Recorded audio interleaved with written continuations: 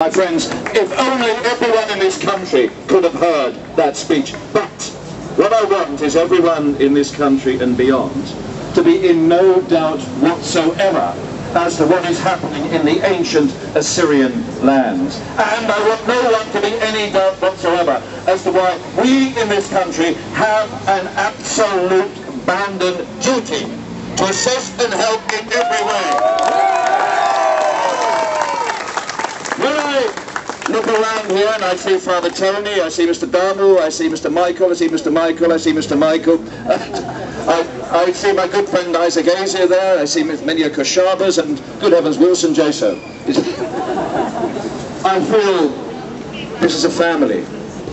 But when a family feels pain, everyone feels that pain. And believe you me, the agony, the slaughter, the genocide that is being inflicted on the Assyrian people at the moment is something which is not just felt as a pain by every one of us in this country, but is also a spur to action and to duty. We cannot, we must not, we will not stand by while we watch a people who fought shoulder to shoulder with the British over so many years, who paid the blood price of loyalty.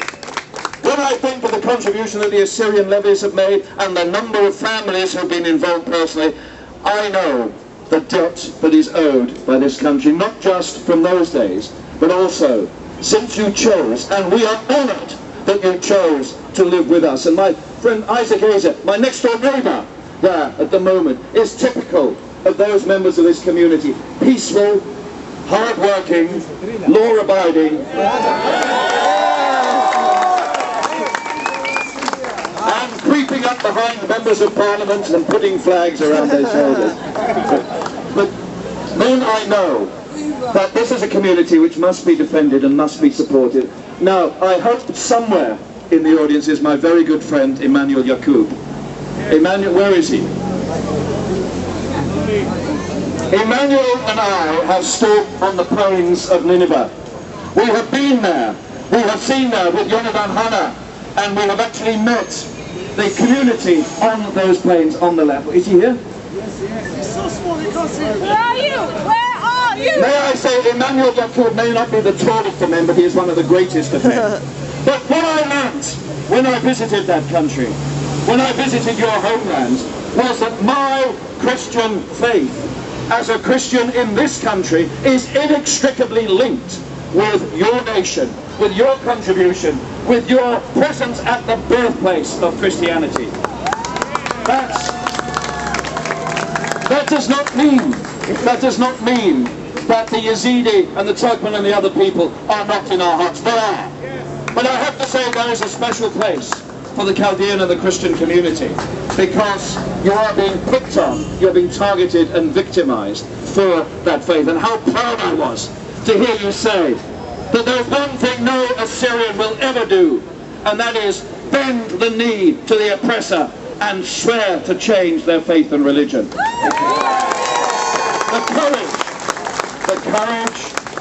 The courage you show in making that statement makes me humbled. There are in history many occasions when Christians have been faced with a choice of conversion or death. On some cases, they have not chosen to pursue their faith to the ultimate. Your people have. But what we must do now is more than words. There are more things that must be done. It is not good enough for people like me and Charles Tannock and Boris Nicholson and all the other people who've been here today to say how much we respect, admire and love the Assyrian people. What you need now is more than words. You need concrete and specific actions. And I'm proposing a couple of things now. The Foreign Office Minister, who's just come back from Iraq, has just written to me. Wilson has got a copy of the letters there if anybody wants one. And there is a list of actions that the British government are taking. All very well, up to a point. Up to a point, my friends. All very well to offer humanitarian assistance, quite right. All very well to provide medical help and food and support in the camps, absolutely right. But there are other things. There has to be that safe haven. There has to be a state. There has to be somewhere. Is it so impossible in the 21st century that people true to the teachings and example of our Lord Jesus Christ are not allowed the freedom to practice that religion? They must have that space. You have answers. And when people say there are so many problems in the world, why should we concentrate on this one? I say, as long as one system like this exists, we have a duty on any occasion, and it's not just because of the fact that we are so close. It is the fact that in global terms, this is a crime, beyond a crime against a people, beyond a crime against a nation. This is a crime against the whole of humanity. And humanity has a duty to respond to that. There are other things that we can do. In my own constituency, and I know quite a few of my colleagues have been in the same situation, we have been faced with families who have fled from northern Iraq, from the ancient Assyrian lands. They must be given asylum, support, assistance, help in this country.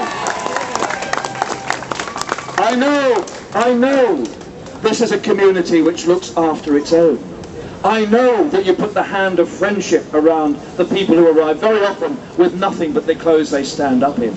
I know that. I respect that. And I admire you for that. But I, as a British parliamentarian, and I, as a representative of this parliament, must do more.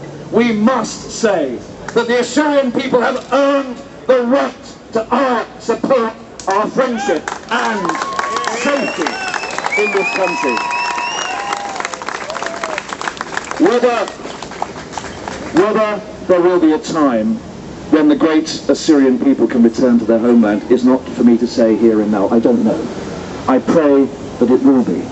But at the moment, we must advise and assist and offer support and succour to those who are here.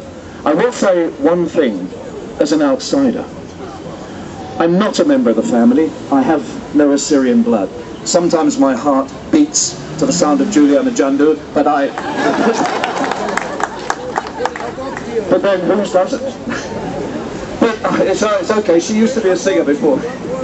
Look, there is one thing I would say.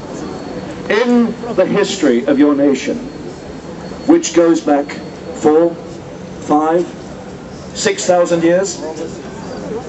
How many thousand years, I don't know. In the history of this nation, the people who invented the postal service, the dry cell battery, the main roads, and, if I may say, lager, and the clock, there have been many occasions when the enemy, the oppressor, has attacked. However, one thing has never changed. Even when there has not been an Assyrian nation, even when Ashurbanipal has been defeated in battle, even when the Assyrians have been put to flight, that quintessential Assyrian pride and culture has never ever weakened. Even if there were one Assyrian person